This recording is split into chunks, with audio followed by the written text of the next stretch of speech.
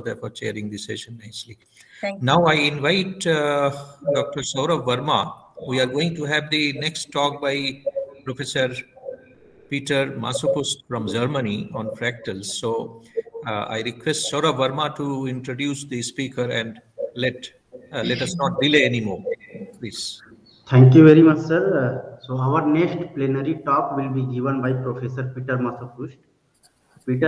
Professor Peter Massopust is a professor at Center of Mathematics, Technical University of Munich, Germany. He received his PhD in mathematics from Georgia Institute of Technology, USA, and habilitation in mathematics from Technical University of Munich, Germany. His areas of specialization includes abstract and applied harmonic analysis, Clifford analysis, wavelets, splines, and frames, efficient representations of multidimensional data via frames, wavelets, and fractals, etc. He has more than a dozen of research grants. He has received Fulbright scholarship and 3 visiting fellowships from Australian National University. He has published 2 research monographs, 2 textbooks, 2 edited books, and more than 100 peer-reviewed publications and technical reports. I would heartily invite Professor Massopust to start his talk. Thank you so much for the kind introduction. And let me first thank the organizers for giving me the opportunity to present some of my research at this meeting. And so let me see whether I can share my screen.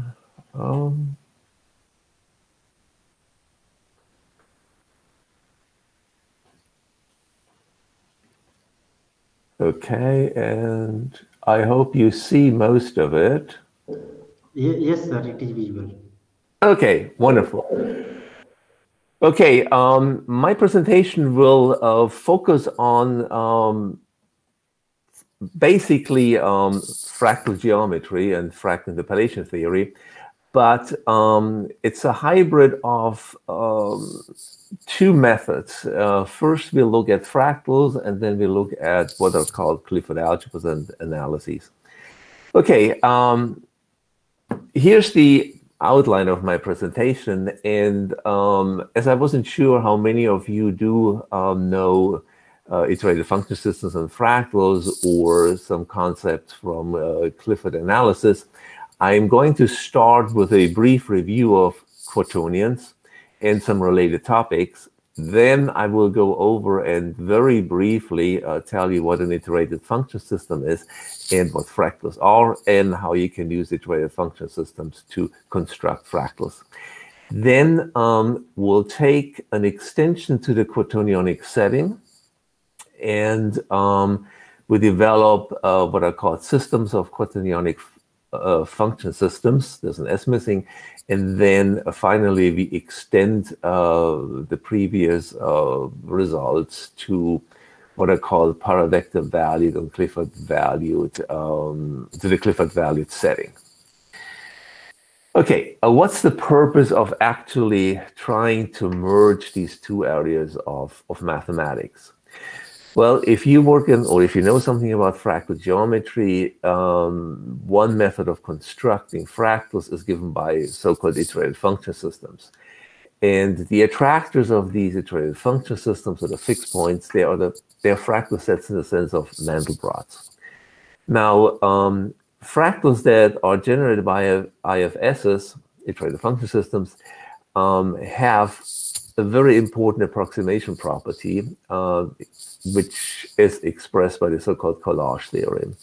And the latter theorem has tremendous applications in image compression, in the image analysis, and also, of course, in the description of natural phenomena, for which it is more important to use fractal methods rather than using classical approximation techniques.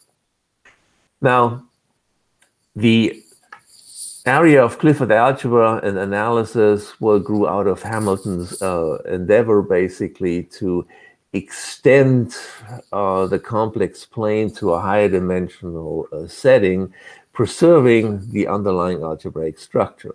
And that was the birth of quaternions.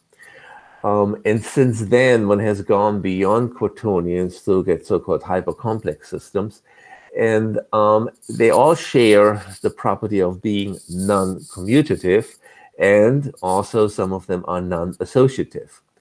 But lately, people in digital signal processing have discovered these hypercomplex algebras and try to provide a holistic approach to modeling multi-channel data or multi-channel signals. Okay, so here is a very brief introduction to quaternions, and basically what you do is you look at R4, Euclidean space R4, and its canonical basis, and you introduce a multiplication between the four elements in the canonical basis in this fashion here. So there is one element singled out, E sub 0, which commutes with all the other basis vectors in that fashion. Then we have a non-commutative operation among E1, E2, and E3 given by this formula here. Basically, that implies that EI, EJ is minus EJ, EI. And then you have this relation between all three of them. Okay, so if you then use this multiplication to find an algebra or define an algebra, you define what's called a real quaternion. I denote those by Q in this form here. It's basically a real number A times E0 plus this part of real number VI times the EIs. And this first part here in the quaternion is called the scalar part, because pretty soon we'll set E0 equal to 1. And the second part here is called the vector part. So you can think of these E sub i's, E1, E2, E3, as being generalized imaginary units. Okay. And similar to complex analysis or complex numbers, you define a conjugate, there's several of quaternions, by simply changing the sign in front of the vector part. And then this conjugation allows it to define a norm on the quaternions given by this expression here, because it turns out that Q times Q bar is a non-negative real number. And likewise, you can show that there is an inverse to each quaternion given by this expression. And these formulas really resemble the same expressions you know from complex analysis. Okay, if you have Z bar, then you can define a complex inverse. Now, the collection of all these quaternions for real numbers A, V1, V2, V3 is can be shown, or is a four-dimensional associative non-commutative norm division algebra over R. So we extended the complex plane or the complex line into a higher dimensional setting, but we paid a price. We have non-commutative structures. Okay, so it's important whether you multiply from the right or from the left. So with quaternions, you can extend a lot of notions you're familiar with to this quaternionic setting. For instance, you can look at quaternionic matrices. But then, of course, we know matrices, of course, are also non-commutative, but multiplication between matrices in the quaternionic setting also means that the entries do not commute. So we always have to look at right and left multiplications. And so for the purpose of this talk, everything will be right multiplication. So we first look at the right module of K by K matrices over H. So it means we multiply everything from the right. And every such matrix capital H, defines a linear transformation from HK to HK. Now, what is HK? Well, this is simply the k-fold Cartesian product of the quaternions defined the same way you would define r to the k. Okay, and we know that every matrix, of course, induces a linear transformation. So the linear transformation, capital L, would be in the quaternionic setting be written like this. So we multiply from the right. And what is important to us are functions on H, the quaternions. And these functions have the following form. They have a, and here I'm setting E sub 0 equal to 1. There is a scalar part, and then there is the vector part. The vector part of a quaternionic function is given by or denoted by these f sub i's. And think of these ei's as being the three directions determined by the three imaginary units, E1, E2, E3. Okay, and it is these functions that we will deal with. Now, the elements in HK, I will call them vectors, and I will represent them in columns. And in order to define a norm on HK, we need the quaternionic conjugate, and it is defined very similar to what you would see in RK. The complex conjugate turns a column vector into a row vector where each of the entries xi1 through xik also is conjugated. And for a matrix, we'll take its quaternionic conjugate star to mean that we swap the indices ij and take the quaternionic conjugate. Okay, and the norm is defined in the usual way. You take the square root of xi star xi, and if you write that out, you get this expression here. So everything looks like in the, well, almost ordinary RK case, but from a point set viewpoint, there's no distinction between HK and RK, but from an algebraic point of view, there's a tremendous difference. Now, you can also, once you have a norm, define a metric, and by construction, it's not very easy, not very difficult to show that HK together with this metric given here is a complete metrizable space. Okay, so and for later purposes, we'll also need to define a norm on this K module or this right module of K by K quaternion matrices, and you do it the same way you would define it in general for linear operators. Okay, so this is basically a short, very terse introduction to quaternions. And now for the second part of the introduction, I need to tell you what an iterative function system is.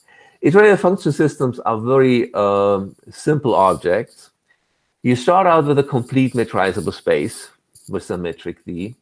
Then first we'll define the Lipschitz constant of a mapping that goes from X into X, and it's defined in the usual way.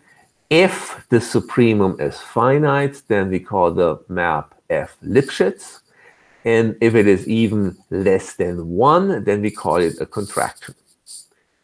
And suppose I'll have a finite set of contractions on X, and I put them in a family of functions called this script F.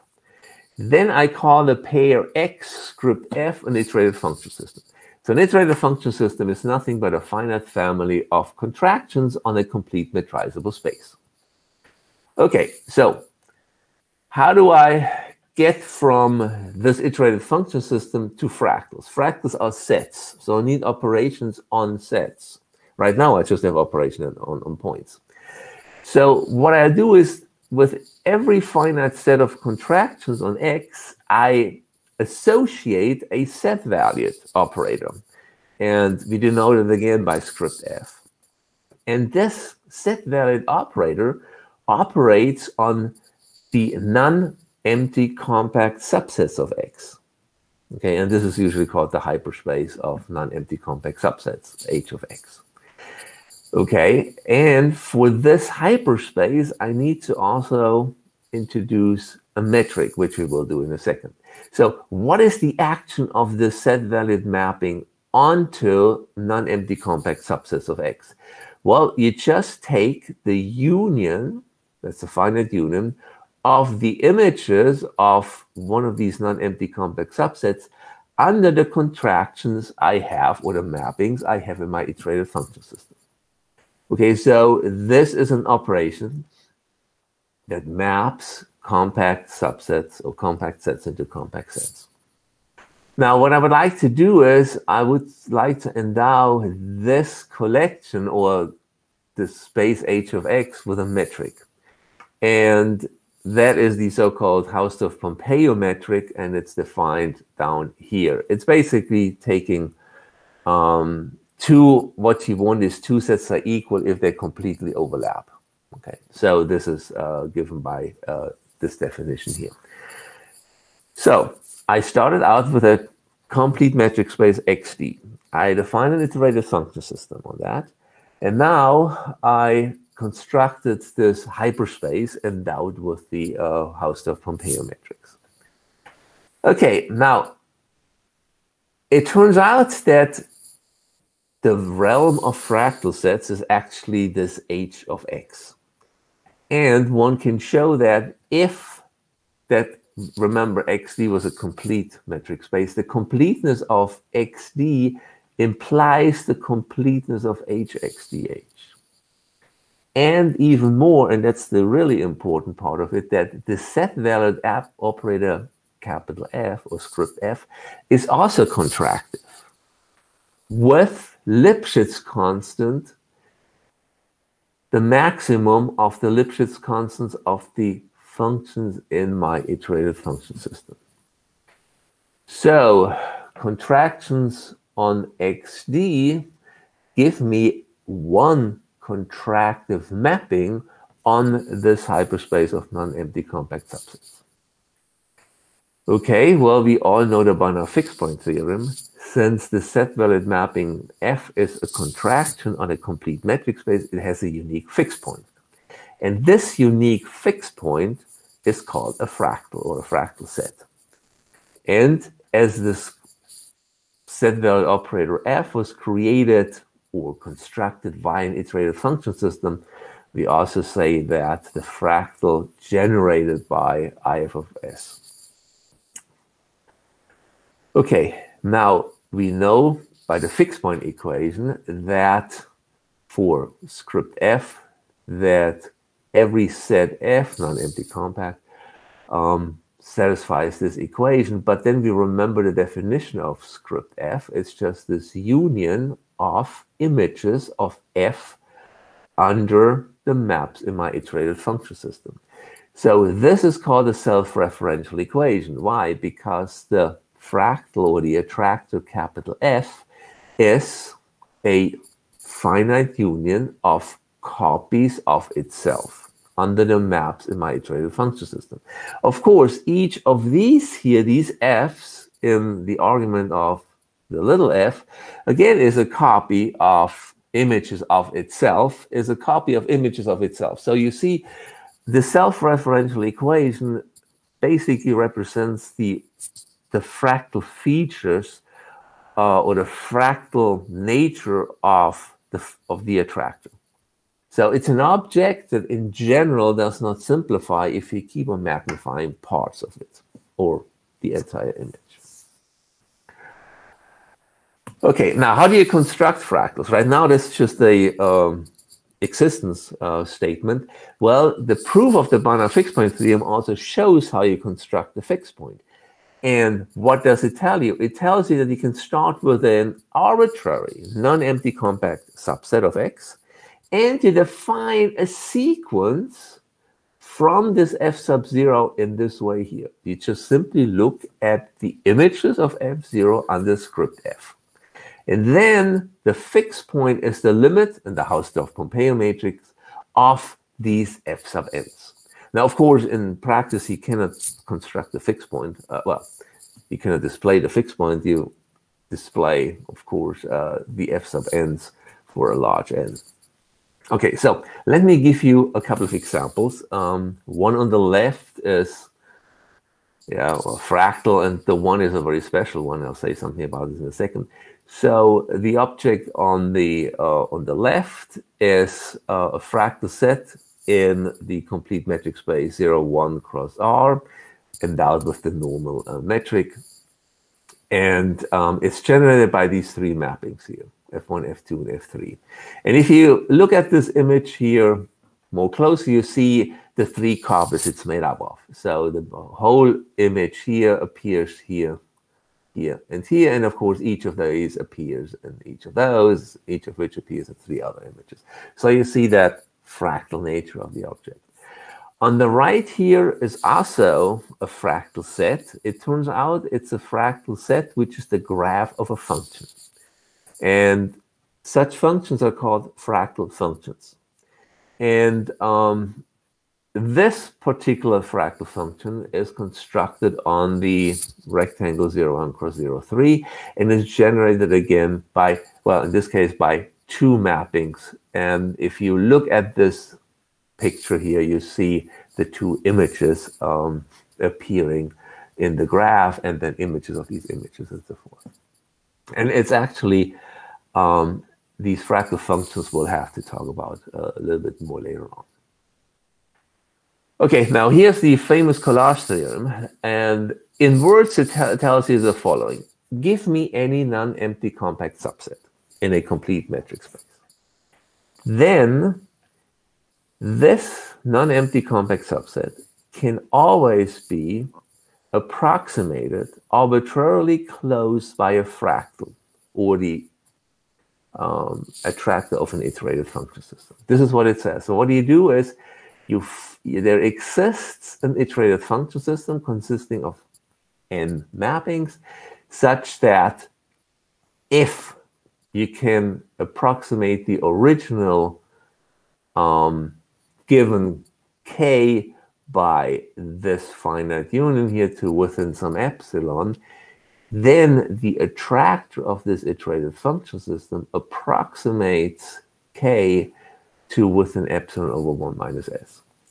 Now, what's the purpose of doing this? Well, this collage theorem was used to compress images. It was used to compress data, and it allows you to model naturally occurring objects, okay, clouds, landscapes, trees, leaves, using fractals.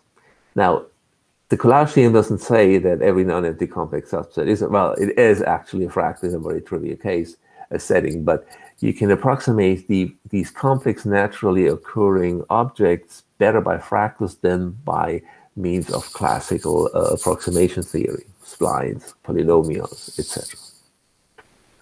Okay, good. Now, okay, so I hope now you all know what an iterated function system is and what fractals are. And now what we're going to do is we want to construct specific fractals or specific iterated function systems where we use as our complete metric space X the space HK, so the kth power of the quaternions. We have seen, together with the metric I defined a few slides ago, that I have a complete metric space, so I define quaternionic functions. I suppose that they're contractive, so the pair HKF is in a quaternionic IFS, okay, for a very specific complete metric space. And now, if there is for your quaternionic IFS a quaternionic attractor in the sense defined before, then you call this fixed point a quaternionic fractal or a quaternionic fractal set. And of course, it is unique by the fixed point theorem. Okay, so how do you construct these guys? Well, it goes back to what I mentioned before. As point sets, HK and R 4 to the K isomorphic. Remember, H is a four-dimensional vector space or division algebra. And so there is point sets isomorphic. But the interesting part is that in the algebraic structure, they differ tremendously. You cannot multiply two vectors to give you an algebra. That makes no sense. There is no such thing as 1 over a vector. If you use quaternions, you are able to do that. So the algebraic structure here plays a very important role. And what are simple quaternionic functions? Well, right linear maps, as we discussed them before, they all have, or right linear affine maps, oh, right affine maps, I should say, they all have this particular form, linear part plus a translation. And introducing or using the norm on these matrices we defined earlier, if you can define H to be the maximum of these norms of those matrices, if that happens to be a number less than 1, then you can look at these AIs as being functions in my iterated function system, my quaternionic iterated function system, and therefore you have a unique fixed point which satisfies this fixed point equation or self-referential equation. Okay, and so you might say, all right, what do those things look like? Well, let's look at the case k equals 2. So you consider very simple affine mappings of this particular form. Okay, and the Q here is a quaternion given down here. Okay, and the vectors B1, B2, and B3 are also given by this expression here. And one can easily show that the norm of this quaternion is less than 1, while the norm of this matrix is then less than 1. And so you have a quaternionic IFS consisting of these 3 mappings, all of which are contractions, so you have a unique fixed point. Question, what does this fixed point look like? Now, H4, if you want to depict it, H2, if you want to depict this in 8-dimensional space. So that means whatever the attractor is, and we know it exists, we need to project it on subspaces, otherwise we can't plot it. So you can project it on 2-dimensional subspaces of this 8-dimensional space or 3-dimensional subspaces. And I did this here for a couple of, actually for 3 instances. The first 2 pictures here are the projections of this quaternionic fractal onto the E0, E4, and E1, E7 plane. Okay, and you see there's an interesting geometric structure here appearing. And here in the middle, I projected the attractor onto the E0, E4, E7 subspace. Okay, and you can do this for all the other projections. But you see, the structure here is very interesting, and you get, of course, differently looking fractal sets for these projections. Okay, all right. Now, the next idea is to say, well, so far I considered a single set-valued map, either in my IFS or the quaternionic IFS as a special case. Now, what if I replace this single map, capital F, by a family of mappings? Okay, so in other words, I'm not applying the same mappings from my IFS at every step in the construction of my fractal. Okay, so to be specific, let's do the following. Let's stay in this space HKD, and let TL now be a sequence of transformations on HK. Then I need to introduce this so-called quaternionic invariant set associated with the sequence TL. It basically says I is called a quaternionic invariant set if this condition holds. In other words, it consists that the x in I are mapped into I under all the mappings T sub L. Okay, so that's an invariant set. The question, of course, is, do they exist? Well, yes. If you have a sequence of transformations on this space HKD, if this condition here is satisfied for some x0, some s between 0 and 1, and some number m bigger than 0, then any ball, so that's a ball now, it's a quaternionic ball, of this form of radius greater than m over 1 minus s happens to be a quaternionic invariant set, actually also for all x's. Okay, so, well, for this x up here. Okay, so if this is the x0 you find and you satisfy this equation, then this ball here is an invariant set. So applying then all these transformations to elements of this or to vectors points in this ball returns you to the ball. Okay. So what is then in the case of our examples? We look at right affine maps. Well, there is actually very simple.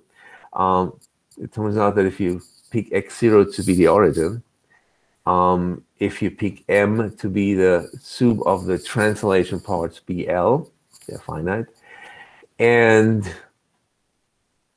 any matrix HL for which the soup here of the norms is equal to s is less than 1 will do it. So in other words, then every ball centered at the origin of HK of radius greater than this number here is an quaternionic invariant set for this family of mappings. Okay. Good. Now, when you do these things, by things I mean if you look at these transformations, then of course it's always important to keep track of, well, which way do I compose them? There are two ways I can compose these backward trajectories. So each of these set valid maps now has its own IFS and its own Lipschitz constants. And I consider what's called the backward trajectory of a starting set in H, script H of HK. And this composition is called the backwards map. So it turns out that backward trajectories are more interesting when it comes to the generation of fractals. So this is what we call a backward trajectory. And it turns out that there's a result that says, okay, if I have a family of set valid maps, okay, consisting of quaternionic contractions on HKD, if there is one of these non-empty, doesn't have to be compact, non-empty closed quaternionic invariant set, and if this condition here holds on the Lipschitz constants of these set valid mappings, then the backward trajectories converge for any initial set in I. Remember, if my mappings are right affine mappings, then this is a ball, to a unique quaternionic attractor inside this invariant set. And you might say, okay, so what have I gained? Well, what you have gained is something very interesting. Here's an example. Let's just define set valid maps script F sub L using two different script Fs, an F1 and an F2. And so we have, at first, I mean, we apply 5 times F1 followed by 5 times F2 followed by 5 times F1, etc. And F1 and F2 each consist of 2 mappings, they're given here, with the Q1s and the Q2 hats defined by these expressions. And now I'm iterating this, these mappings script FL. What do I get? Well, I get 2 types of objects. what you see here is the projection of the attractor of the backward trajectory onto the E0, E4 plane at two different levels. On the left here is a level that is smooth. You get a straight line. If you now look at a different level, you get this twin dragon looking fractal sets. Now, what does that mean? That means if I take a point here on this line and zoom in, I will see this image occurring at one point. On the other hand, if I take a point in this fractal and zoom in, then at one level I will have a straight line. And this is due to the fact that I'm looking at a family of iterations on the set varied mappings rather than just using one. So there you get a lot of much more flexibility in constructing fractals which behave differently at different levels of resolution. Okay, now very quickly, since I'm running out of time, going back to fractal functions. Now, fractal interpolation theory simply says, okay, you want to construct a function that looks, well, you want to use fractal functions for interpolation approximation purposes. And the way you do this is by starting with a finite family of contractions, mapping X into itself, generating a partition in this way. And the purpose of fractal interpolation is you can control the subsets Xi, okay?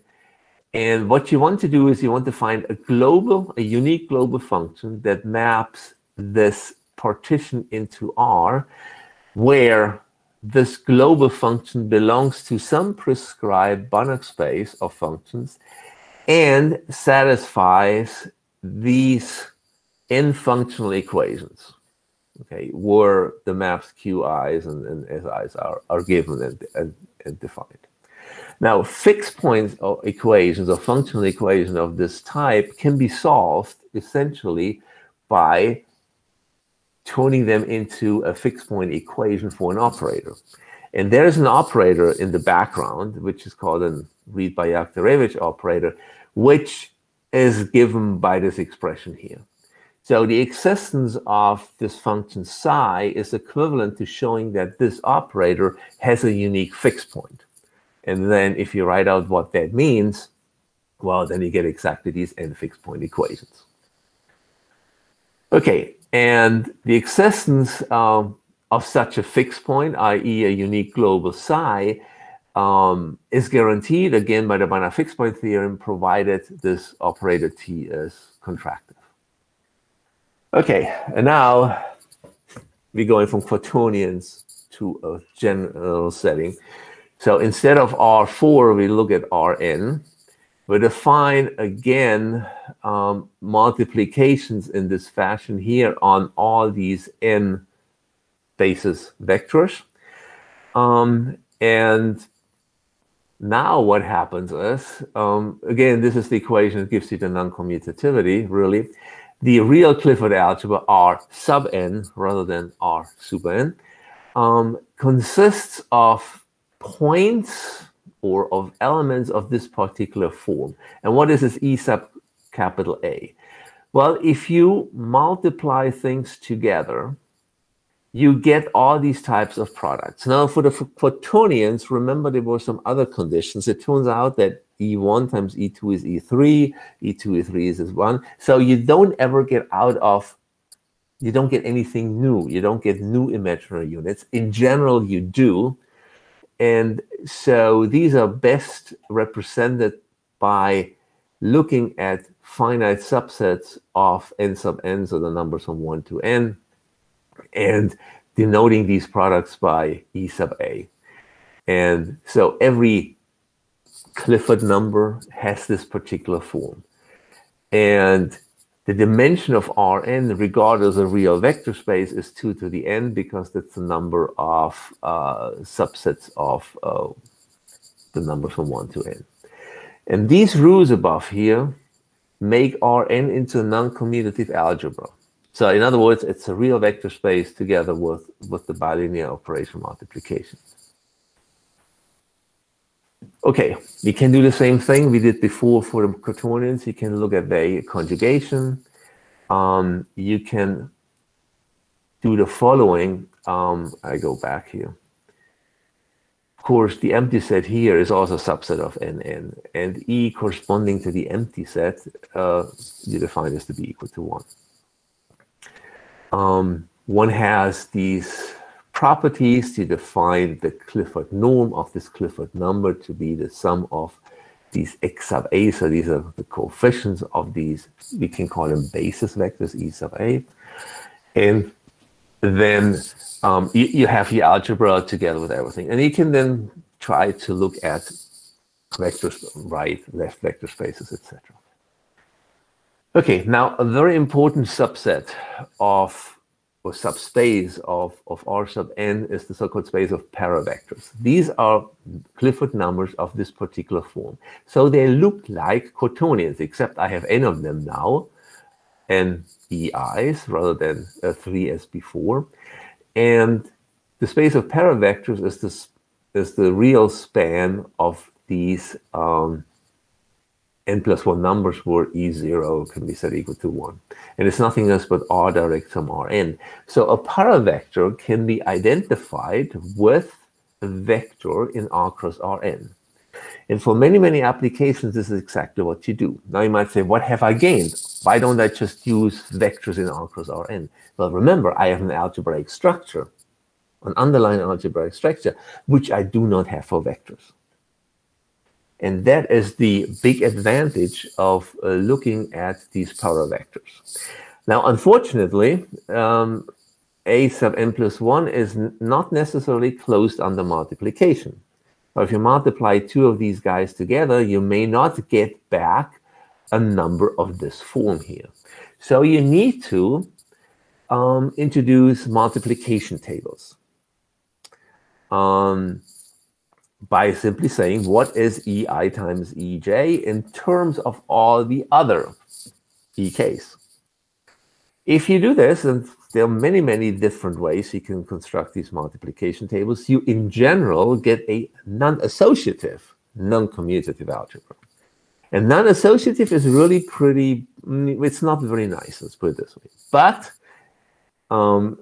engineers working in digital signal processing have discovered these non-associative, non-commutative algebras, they call them hypercomplex algebras, to describe multi-channel signals. Okay, and well, for us, of course, you will see where we're going. We go to functions. So we need to say, what is a paravector valued function? Well, it's an object that looks like this. So remember, it looks like a quaternionic function for n equals 3. But for the paravectors, paravector valued functions, it's more useful to rewrite them slightly and separate out the scalar and the vector part. So you can write any of these functions in this form here. It resembles really a complex function, because here is the one is the real part, this is the imaginary part, and this is your, well, generalized I, which is this vector here. And prominent examples of paravector valued functions are, for instance, the exponential function sine, and you can do all kinds of things. Okay, and again, one special type of paravector valued function is given by right linear transformations or by affine mappings. And important is you need to map this, if you look at an+1 to the kth power, so that you have an endomorphism rather than just a mapping, a linear mapping that goes from an+1k into Rnk. So what you do is you basically apply L, defined up here, and then you project it down onto the paravector value part of it. So you basically project out all products EI, EJ, and so forth. Okay, and then you get an endomorphism, so you map an plus 1k into itself.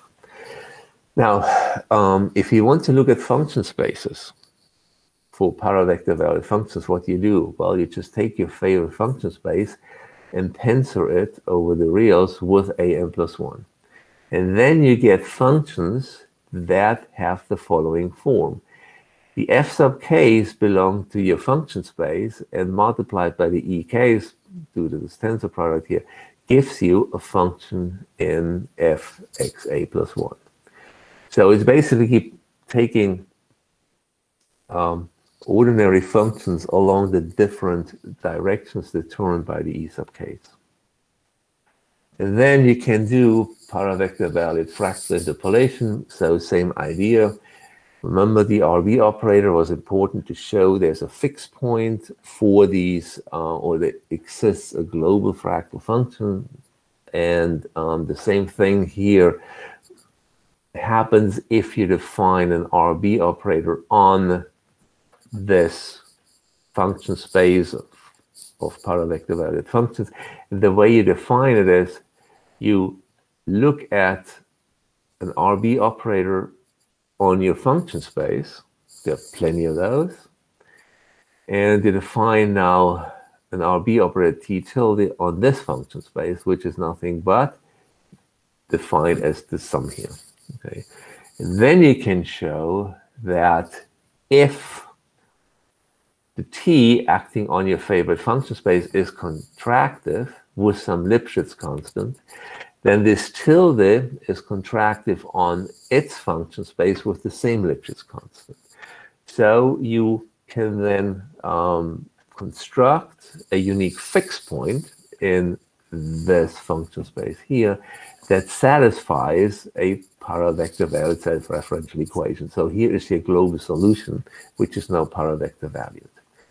So basically what you do is you take your function and split it up into n different components along the directions determined by the EIs.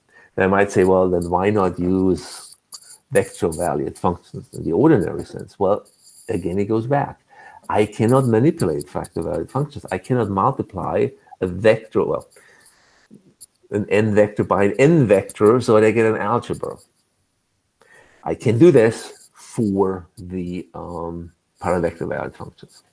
So I get a holistic approach or methodology to describe multi-valued data and images. And if this one is done, once what you can do for paravector valued functions, you can do for Clifford valued functions. You define the whole thing accordingly. And here's a little diagram of how that would do. So you can then construct Clifford valued fractal functions and so forth. And with that, I thank you for your attention and apologize for the additional minutes I had you listen to me. Thank you so much. Thank you very much, sir, for giving a nice talk and informative for this fractal geometry field. Any questions from the audience? Manu? Hello. Yes, you are audible, please. Sir, can you say about something dimension of quaternionic attractor?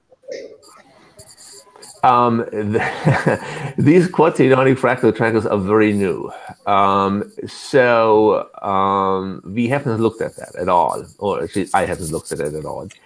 Of course, you can, from a point set of view, it's the same as, just looking at a fractal. But the trick will be you can try to take the methods that are known from the classical phases and then put them flat. The non-commutativity will play a big role. So one has to be extremely careful in deriving those estimates, from dimension calculations for, shall we say, non-quaternionic fractals. But no, I haven't done any of that. So you're welcome to look at it. It's certainly very interesting. Okay, sir. Thank you. You're welcome. Any other questions? Vishal? My question is that we always consider a finite contraction mapping in iterated function system. But what happens if we consider Yes, infinite please. number of contraction mapping in the iterated function system? Historically, one started out with a finite number, but of course that is not necessarily the most general setting. You can look at a countable number of them, but then the problem is you can't really see what the attractor is if you have a countable number of mappings. There have been papers or there have been groups of people looking at that particular case and found out something about attractors. You can look at subsequences and you get different attractors that are subsets of each others. So you can get sequences of attractors converging to the main attractor for the countable number of mappings. So there's a lot of work that has been done. I have not done this here yet. It's worthwhile looking at it. And of course, I looked at the contractions I looked at were inspired by Lipschitz. So I need the Banach fixed point theorem, but there are other fixed point theorems that do not require, shall we say, Banach contractions. You can look at more general contractions as well. So you can go in this direction too. Your slide is not coming, Dr. Watts. Is it coming there? Okay. Any other questions? Okay. Thank you, sir. You're welcome. Any other questions? I think it is all right. We are running late. It was a wonderful talk by Professor. It was a wonderful talk. Thank you so much. Really, it was really very good and illuminating talk in the area of fractals. So I thank Professor Massopust from the on behalf of the committee of ICNAAO 2021. Thank you so much. It was my pleasure to talk about some of those things. Thank you so much. Also, thanks Dr. Verma, who has actually gave your name to call you. And certainly, I'm happy that you have accepted our invitation and given your talk. Well, now, thank you, Verma, for the kind Dr. words. Saurav, and now I request Professor S. Mukhopadhyay to